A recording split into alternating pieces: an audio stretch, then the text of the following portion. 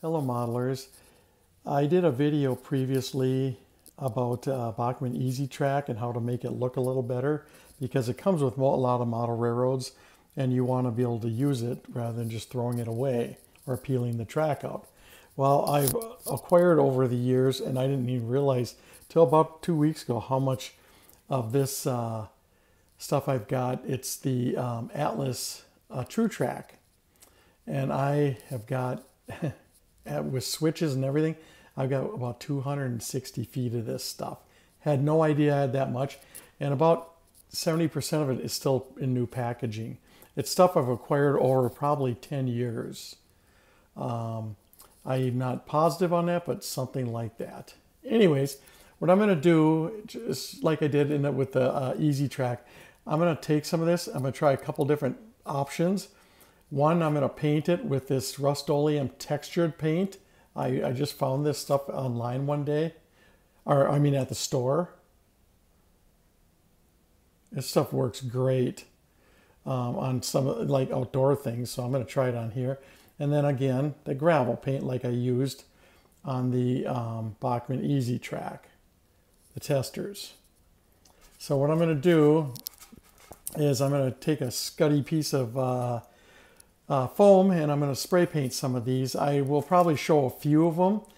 On a third piece, what I'm going to do is I'm going to take and I'm going to paint this thing with white glue and ballast it the traditional way.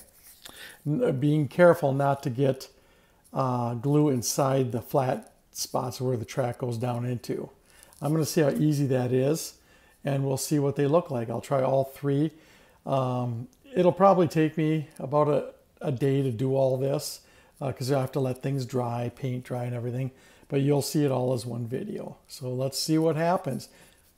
Okay, it's been since the last night when I did some painting of these pieces of track, or I guess I would say the supplied roadbed that comes with the track.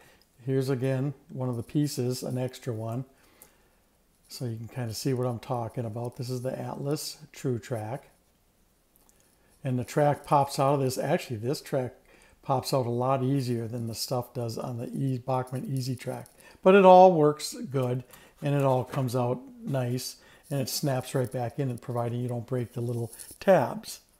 Anyways, here's how it came out. I'm going to zoom in and I'm going to show you what I found. Here is, of course, this is the stock plain one right here. Nothing, there's not really much you can to see. Now I will say this, so you can hear that touching it. It's very coarse to look like and feel like gravel, but it's one solid color, which is fine. For some people that's probably no problem, but a lot of people like a little texture. Now here's the Rust-Oleum paint. You can kind of see this. It's here. I'm going to zoom that out. Got a little grainy, but you can see the multicolor little tiny fine specks. I think this stuff looks great. I like that it's kind of a blend. It's a tan blend, and I think it looks really nice. But the only thing about it is you really do have to be close. So you can see how much I had to zoom in just to be able to show you the texture of it. And of course it sprayed on following the texture of the roadbed itself. Then the next one is the gravel gray from Testers. I'm going to zoom that out because that's plenty coarse. And that stuff I think is really nice too. This is my favorite. It's grainy, gravelly looking, and it comes in grays or tans. I think there's even, you can get dark charcoal to simulate like a coal type train area, you know, where there's a lot of coal and things like that.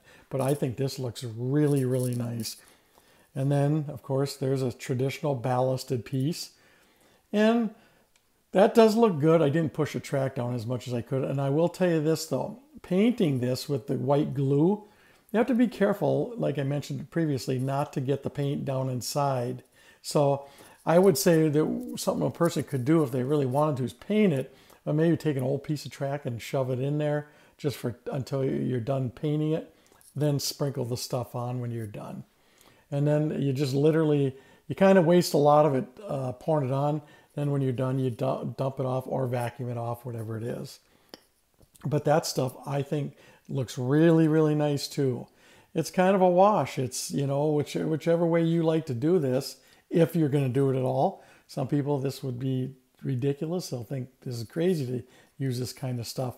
But I do plan to use some of this myself on my new layout in the back areas where I can't reach very well.